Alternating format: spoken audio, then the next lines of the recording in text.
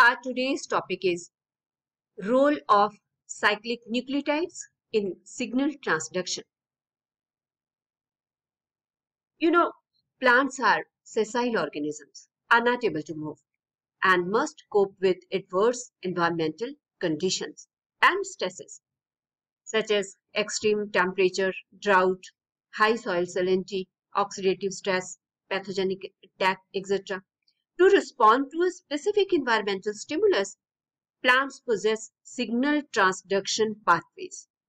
Signal transduction is a mechanism in which information is transferred from the site of perception to the site of response.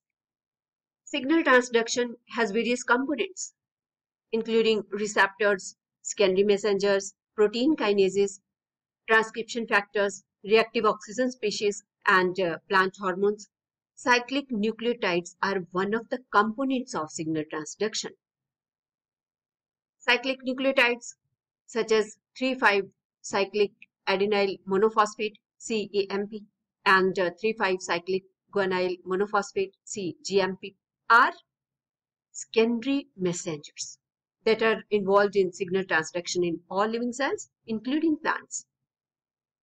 They connect the intracellular and extracellular environments, transducing signals from first messengers like hormones and neurotransmitters into cellular responses. In plants, cyclic nucleotides are also involved in regulating important processes such as stomatal functioning, cation fluxes, chloroplast development, Gibberellic acid signaling, pathogenic response, and gene transcription. First of all, we'll start with the structure of cAMP and cGMP. So just look at these structures.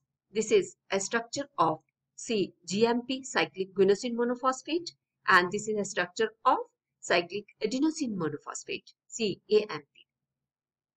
cAMP and cGMP have been identified as secondary messengers in both hormone and ion channel signaling in eukaryotic cells.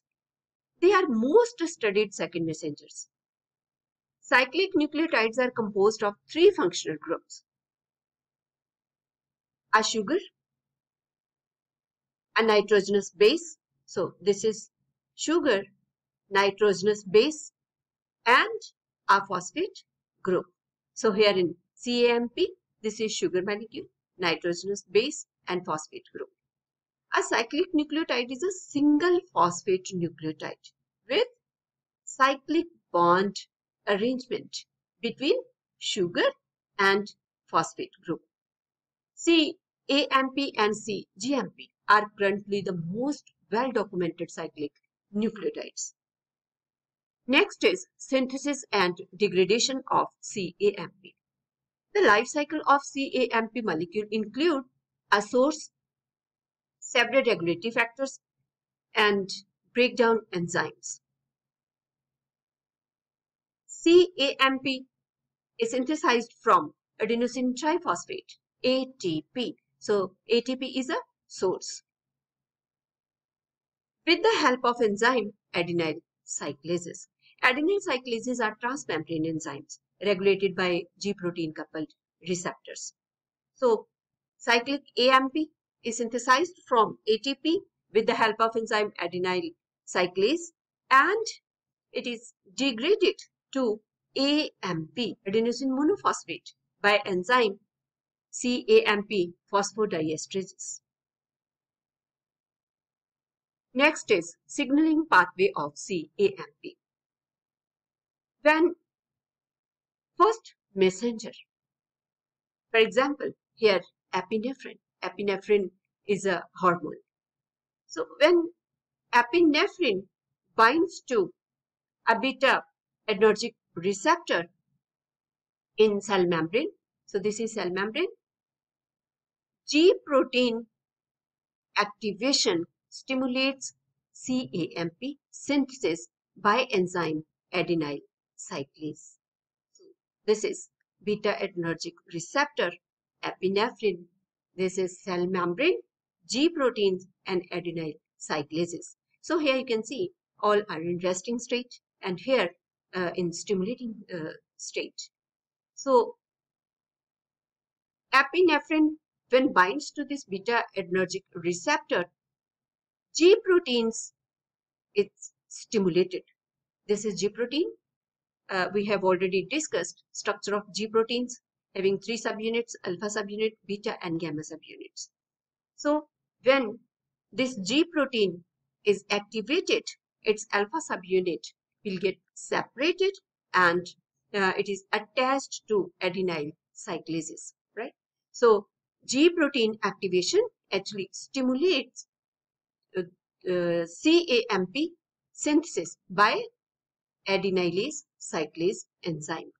So each molecule of epinephrine, just listen carefully, each molecule of epinephrine activates only a single receptor. However, each receptor may activate up to 100 molecules of G proteins. So then newly synthesized cAMP is then able to act as a second messenger, rapidly propagating the epinephrine signal to the appropriate molecule in the cell.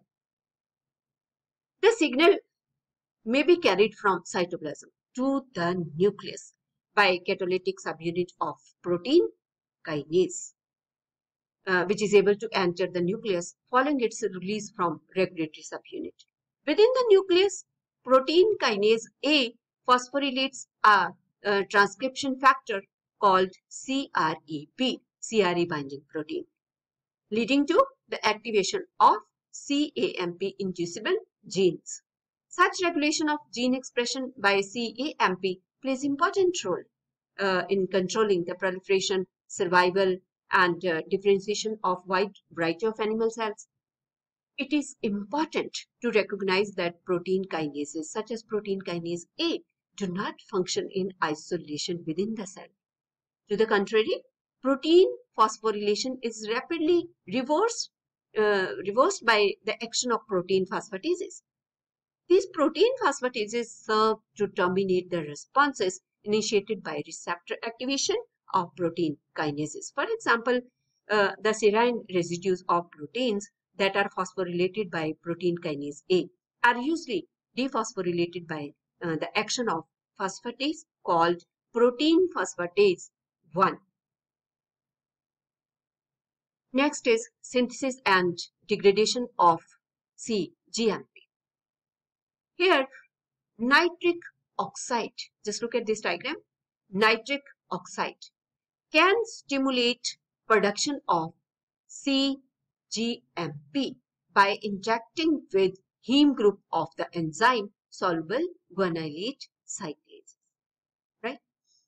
So this interaction allows enzyme guanylate cyclase to convert GTP into cGMP.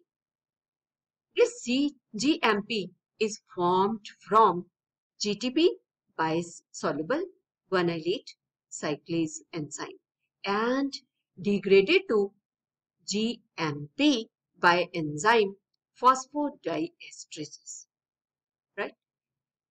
Different types of guanylate cyclases are activated by both nitric oxide and peptide ligands. So stimulation of these guanylate cyclases lead to elevated level of this cGMP, which then mediate biological responses like, for example, blood vessel dilation, right? And so many other responses are there. So the action of cGMP is frequently mediated by activation of a cGMP dependent protein kinase.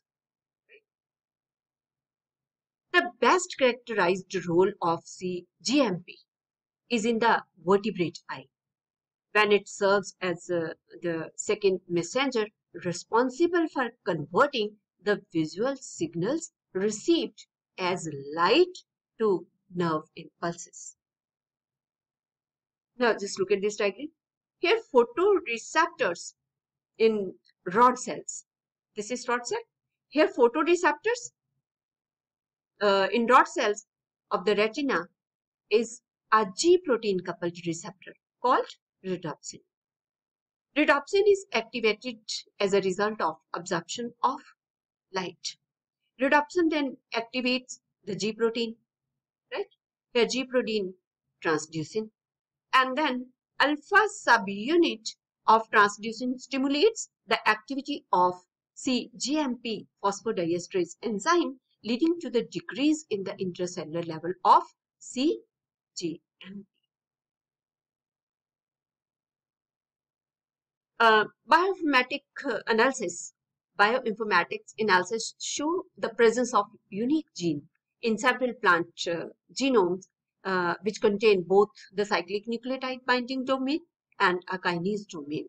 In plants, the largest group of proteins that contain cNMPs are the cyclic nucleotide gated channels, cNGCs. cNGCs may provide a mechanism to convert cyclic nucleotide signals into calcium signals, thus bypassing the need for cyclic nucleotide dependent kinases. The mechanism of calcium signaling in plants are fairly well established and include calcium dependent protein kinases, CDPKs, and CIPKs, that is CBL interacting protein kinases, which form a predominant group of calcium ion sensors and effectors. CDPKs and CIPKs have been identified throughout the plant kingdom but do not occur in animals. So in plants, calcium ion fluxes occur during the early phases of defense responses, and both cAMP and cGMP have been implicated in plant defense related signaling. Thanks for watching. If you liked this video, please make sure to subscribe for more. Thank you.